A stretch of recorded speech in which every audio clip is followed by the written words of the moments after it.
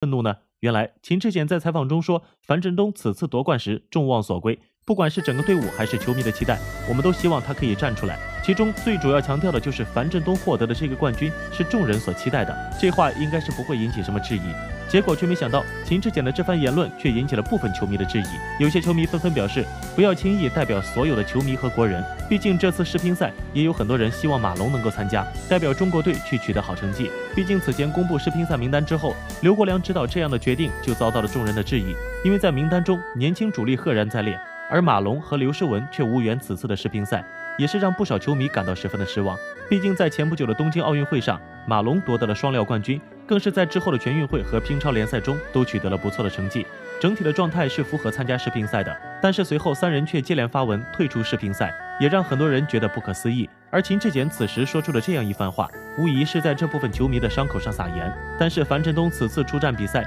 也成功拿下了男单冠军，对于国人来说也是十分值得庆贺的事情。而樊振东现在面对各种压力也愈发的成熟了，他表示自己的心态还是要干净一些，毕竟很多东西不是想得到就可以得到的，要付出更多的努力去做到更多。